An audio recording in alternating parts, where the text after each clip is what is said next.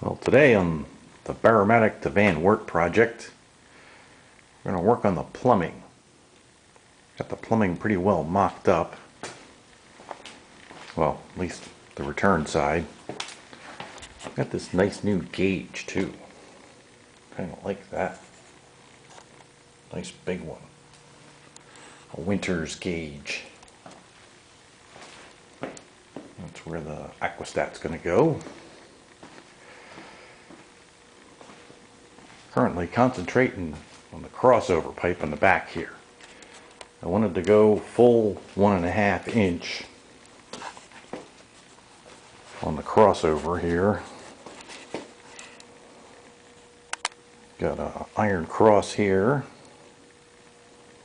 a 1.5 to 1 inch T for the boiler bypass to feed into, and hopefully enough unions and valves there to actually be able to put it together once I screw the pipe together. That's always the trick. I had an iron cross there, but I think I'm just going to use a T.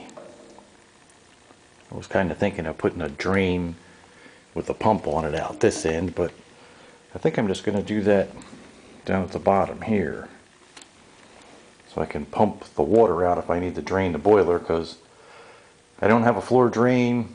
I got a fairly high ceiling basement and no place for water to go if it comes out. So we needed to do something about that. The pump is going to go here for the for the heating system, and the returns will have zone valves in them.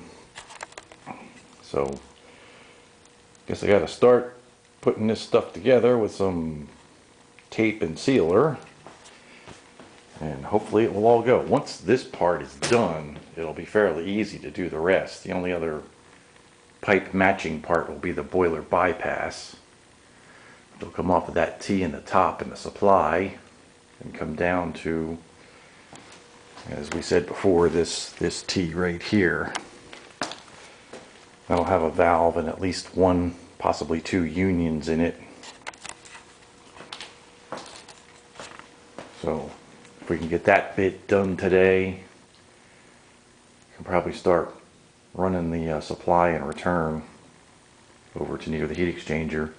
That should be pretty easy. Then do the PEX to it, done.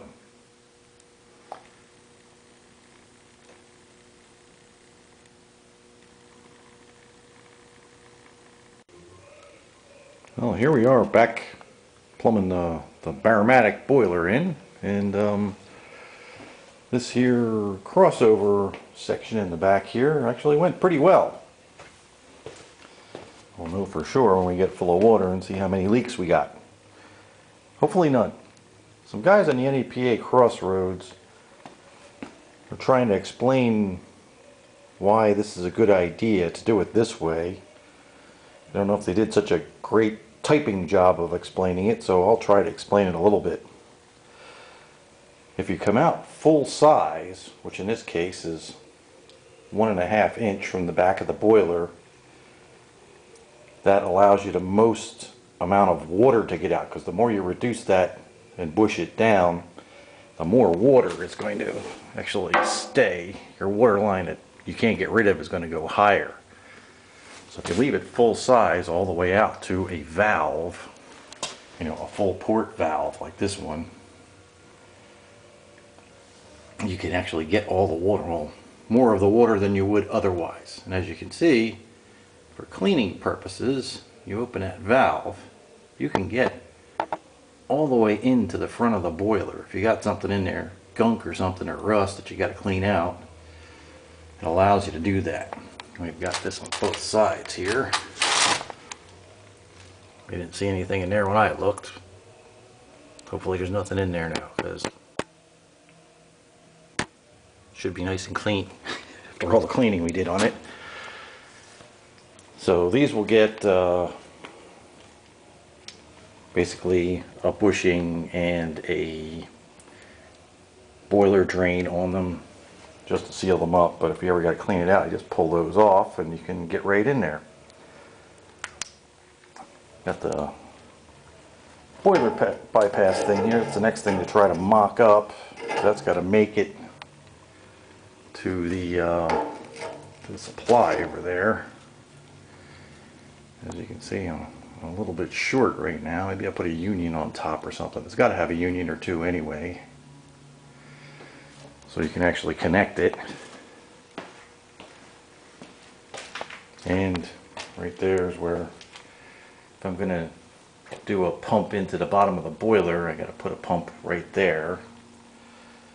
And then the return is going to go up and over next to the supply and turn into PEX to get into the heat exchanger and the PEX snake up there. So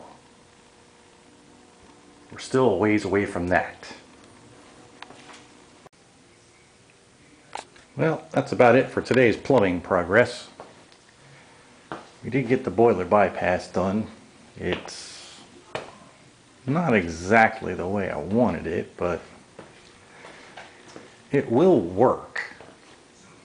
I don't like the fact that it rakes up in the back a little bit, but it should still work. Problem is, when using threaded pipe and a union, you have to have exact lengths to actually mate them up when you're done where they meet. So this terminates down in the cross pipe in the bottom right now. And then there's a T, because I didn't have a 90.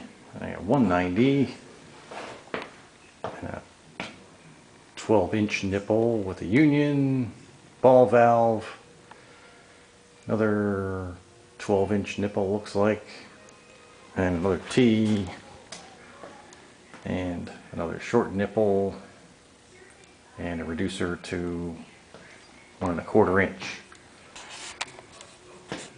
Toyed around with the supply a little bit. That's pretty much what that's going to look like.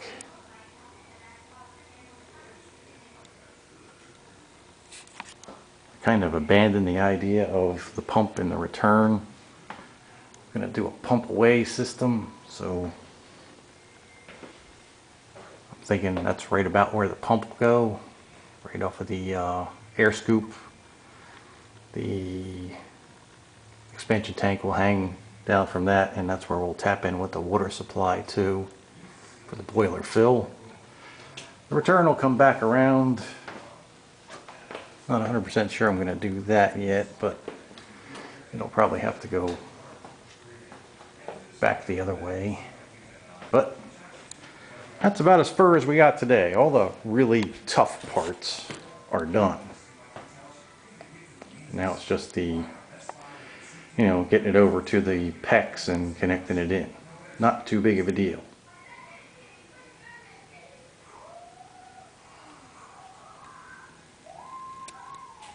So, not a bad day's work.